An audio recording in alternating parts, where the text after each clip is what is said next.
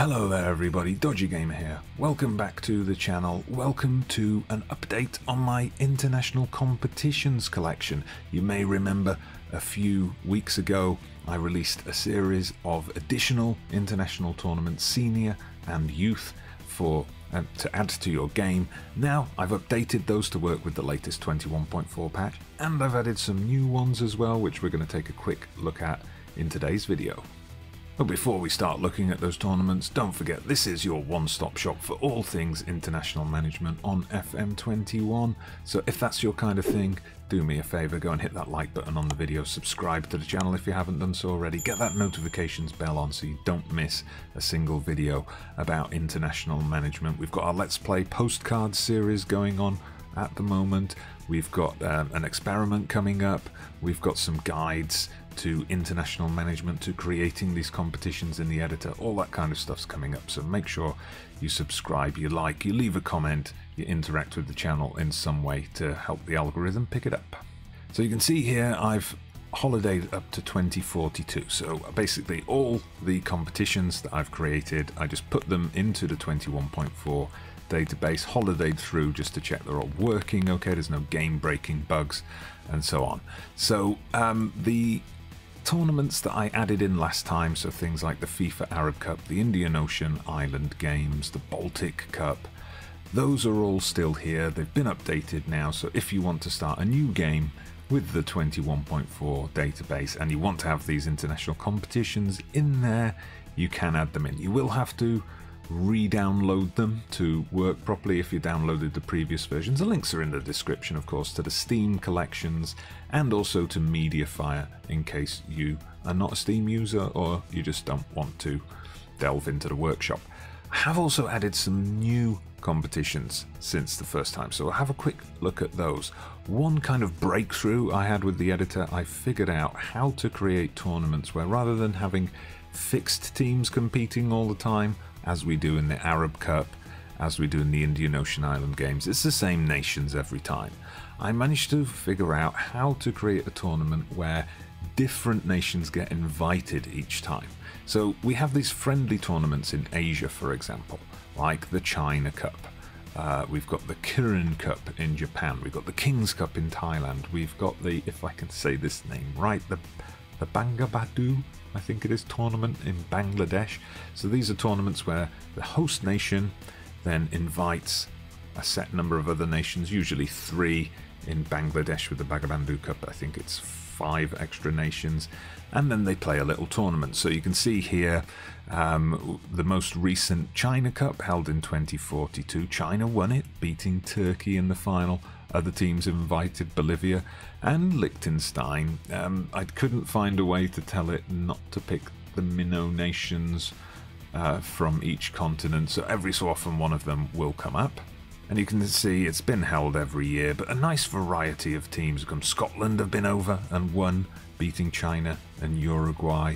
We've had the likes of Denmark, Chile, Argentina, Tanzania, North Macedonia, so quite a nice variety of clubs have come and played in this competition.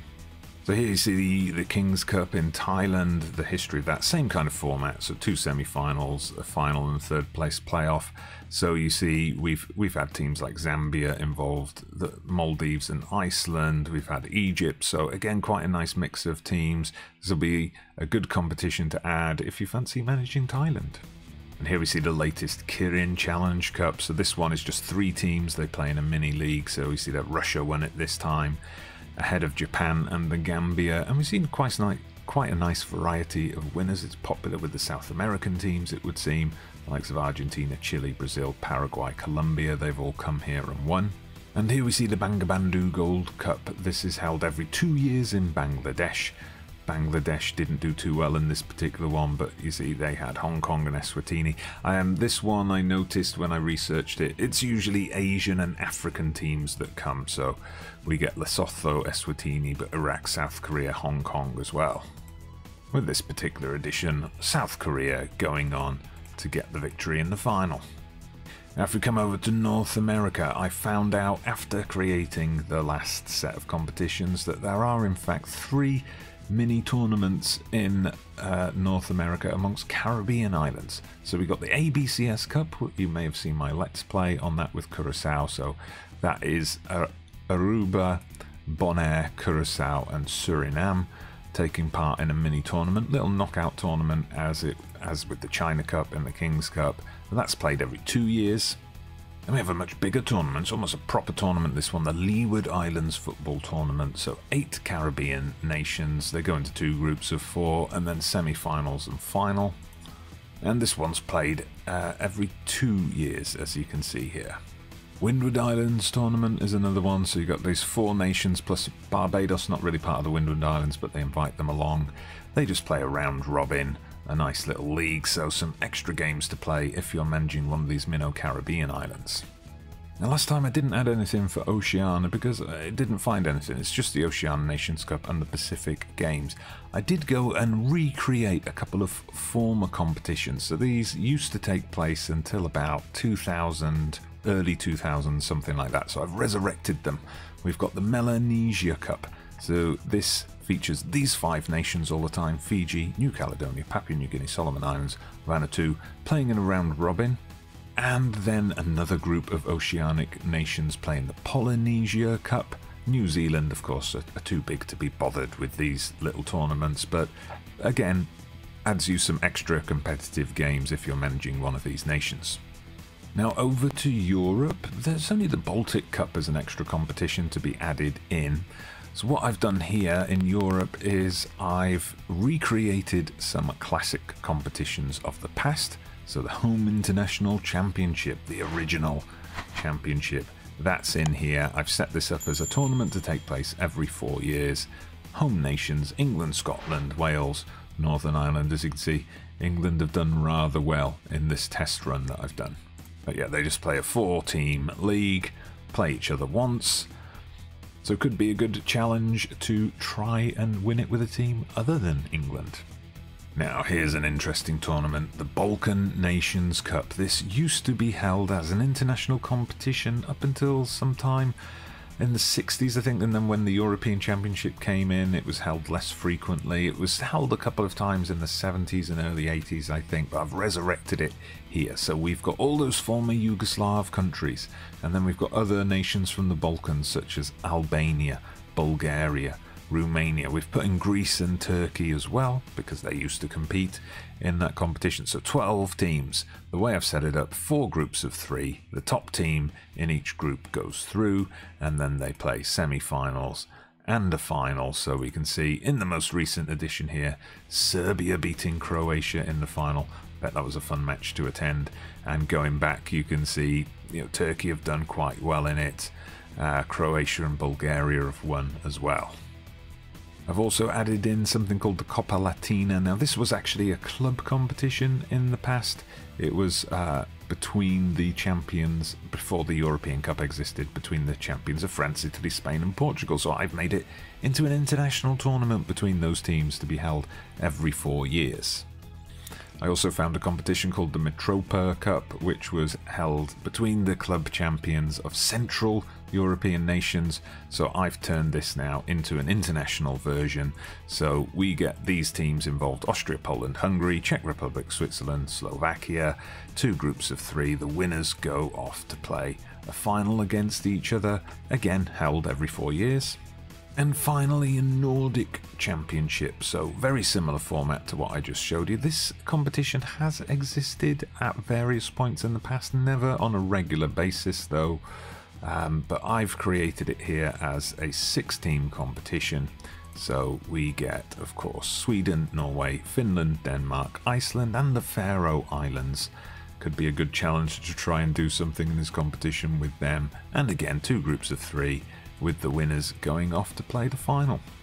Oh, and let's not forget Africa. So I created some currently active regional tournaments, but the North African and Central African regions were missing.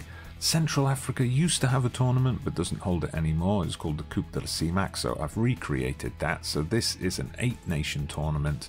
You can see here, if I bring up the 2 groups, some pretty good teams in here. You got Cameroon, DR Congo are in here as well. Gabon and Congo are in here. So Top 2 go through to play semi-finals and a final.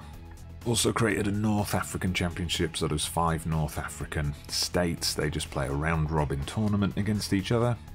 Held every 4 years, up to now dominated by Egypt and Morocco, it would seem.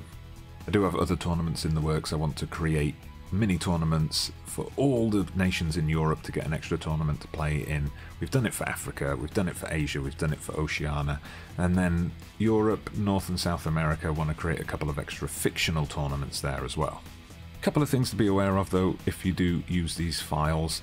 One is that for some tournaments like the ABCS tournament, it generally takes place in February, so this is outside of FIFA international window, so the game will put a little unavailable icon next to some of your star players who play in Europe or other big leagues around the world.